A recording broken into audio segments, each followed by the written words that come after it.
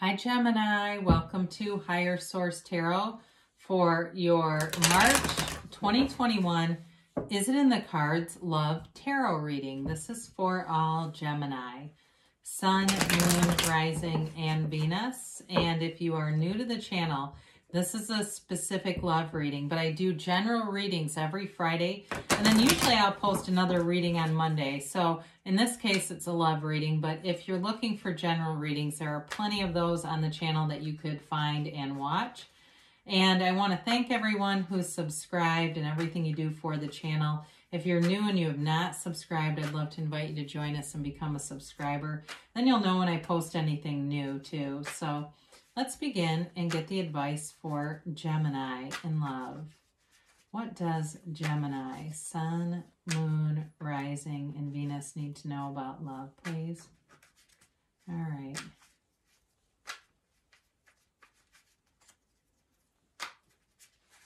Here we go. So we will draw 3 cards for you, 3 cards that represent the person you are attracting, and 3 cards for the advice on the relationship.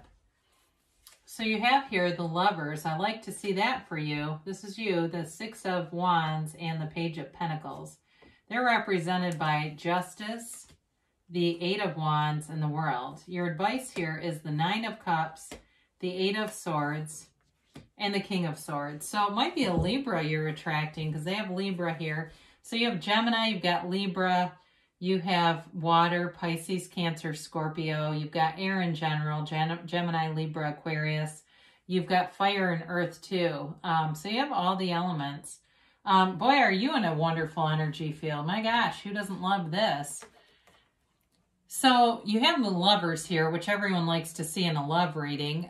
You know, it can represent a choice, but it also represents a relationship that really changes how you see the world. It is a very important relationship in your life is coming to you. And it's guided here, the card with Archangel Raphael. Okay, so, you know, it's a card that depicts really an eternal love and a match. And so it's an energy field that you are putting out there. You're vibrating at this level of love, and there's no higher level than that. So with that, the 6 of Wands shows up, and that tells you you're getting a lot of attention. It's also a card of success. It's got this wreath of success that hangs off of the wand. And so it's telling you that what you're doing is, it's pulling you in the right direction, okay? You're going to have somebody who, or maybe you already do, who has noticed you, who's very interested in you. They're very attracted to you. And I feel like if they haven't made a move, they're going to. So the Page of Pentacles is a card of an offer. And so it's in the developing stages though. So you may be on the receiving end of a text or a message or even somebody who asks about you. They might ask kind of, because the Page of Pentacles it's a more mature energy for a page, but it may still, again, be an indicator that it's in that developing stage. So if you get that kind of buzzing, ringing in your ear, maybe somebody was talking about you and asking your friend or messaging somebody about you, wondering about you. But I definitely think that there's a strong indicator here that you're admired. You've definitely got an admirer out there. And they see you as you know, the way that the page holds up that pentacle is like the way that they think of you. They see you as, I hate to say prize, because doesn't that sound so egotistical? I don't mean it like that, but they see you as somebody who has a lot going for you. They see a lot of positives in you. They're attracted to you, but they also, like I said, see more than just that physical. They see so many of your talents, your gifts. You know, I just feel like they're going to be very enamored with you. So this is their energy, and boy, is this great. Talk about self-mastery. This person knows who they are. And so, like I said, they may be in the beginning stages, but I also feel like they're not impulsive, and it may be a Libra that you're attracting. And it may be somebody who is in law or works in law enforcement, and they're more in that analytical profession. So they kind of analyze. They don't run around and date. They're not all over Bumble and Tinder trying to find coffee dates 3 times a day. they know who they are, and they know how to attract people, whether they are doing it through the law of attraction or not. They're doing it. You know what I mean? Unless they may not be consciously, talking about the law of attraction, but I feel like they know how to attract. They know how, when they feel good, they're in the gym. I do see this person working out, and really working on themselves, very much conscious of them, how they take care of their mind, body, spirit. Very, very stable energy here, though. So the Eight of Wands, those are the arrows of love in the tarot. So again, they may be the one that makes the first move here. It's communication coming forward. But it's also, too, somebody that wants to move forward in a relationship. They're not here to play games, and they want a relationship. They're not going to reach out to you and then ghost you or breadcrumb you. That's not who this is. They don't do that kind of stuff. And the World indicates somebody who has self-mastery. Somebody, again, who's very developed spiritually. They're very developed intellectually. And also, too, in terms of the stability in their life. The World also is a card of travel. It's nirvana, right? It's like perfection. So it really is someone who you will want as well. So there's reciprocity here. So as much as they admire you, you're going to feel it towards them, too. And so with the World, it feels like being on top of the world. It's this unlimited, joyful, expansive feeling. And it's a relationship that expands and grows. And so if there's some kind of obstacle, which I do see with that Eight of Swords, I do feel like you'll overcome it with them. I feel like they are, again, very positive thinker. Even though they're analytical, I don't feel like they're an overthinker. I feel like they are able to find solutions easily to problems. And that's what you do in the World. It's a new cycle, though. It does feel like a new love interest and somebody who wants to move forward with you and wants to have fun, enjoying the journey. So even though, like I said, they're analytical, I don't feel like it's in a negative way, like somebody who's super anxious and just thinking, because the World is the dancer of the tarot, okay? She's dancing in that wreath of victory. And both of you, I like to see this, both of you have the wreath of victory. So again, I feel like it is a match. Like as you meet up, you really feel like you've been wanting this person. You've been looking for this person. So interesting.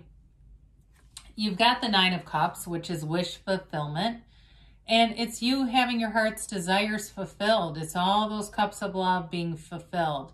It's a card of reciprocity, though. So again, I feel like there are, both of you think of each other. You both hold each other in high esteem. There's a mutual attraction here. But it's also about doing little things for one another, wanting to help each other out. There's no competition with this relationship. It's not one of those where it's like this competitive thing. So the Eight of Swords, this restricted energy, this can be that self-imposed prison, and it's in the advice. And so what I think with this, as I see it here, is really about moving forward without overthinking. That's the guidance, because I mentioned they're pretty analytical. And so we don't want to get too much into that energy field, because then we can get stopped and stuck. And so the King of Swords comes in and brings wisdom, brings clarity, and brings authority. And so what I like about that with the Eight of Swords is the King of Swords knows exactly what to do. And so it may be some, if you have some obstacle here, if there's a distance here, or there's some kind of an age dilemma or something like that, or it's some kind of a barrier, like even if you kind of hate to say this, but you're getting out of a relationship, that Eight of Swords is the getting out of it. And the King of Swords helps just to make it a clean break, okay? It's kind of the getaway card, or car, excuse me.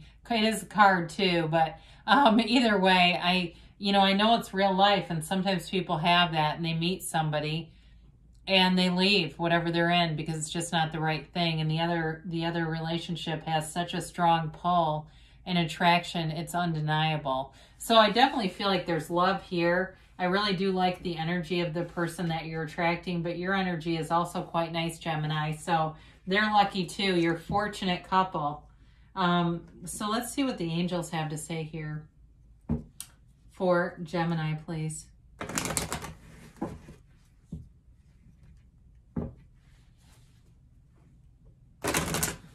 All right. And a timeline here for Gemini. and a yes, no, maybe. All right, you've got let go. So I feel like that's about that Eight of Swords. If there's something in some way that you feel guilty about or shame about, because the Eight of Swords does indicate shame on some level, or if it's something about, like I said, there's some dynamic, some social construct, some social hang up. They're telling you to let go of it because it doesn't really matter. And it's your life anyway. So you are, you know, what you're seeking is also seeking you. So they do say ask for help from others. So if there's some area like you are feeling like you're just not meeting people, it may be time to put it out there a little bit more that you're interested in it and allow people to find, you know, help you fix you up and things like that. So you've got peaceful resolution. So whatever that Eight of Swords is, not only are you letting go of it, but you're able to let go of it for good and move out of that field, because boy, is your energy beautiful. There's no restriction in terms of the cards that represent you, and you're also in your own energy with the Lovers. I mean, it's really a powerful indicator to show up here. So you have here in the near future. So you're definitely in a field of momentum and moving forward in a beautiful way. And they give you a yes. And so there's something here for you. There's definitely love here for you. And again, if you have some kind of something that you feel like was holding you back a little bit, there's lots of stuff on the internet, like the Sedona method is really good for learning how to let go, or NLP or something like that, that can just help you to let go of that energy so you can really enjoy this, because it's a beautiful relationship here. So I love you, Gemini, and I'll be back again soon.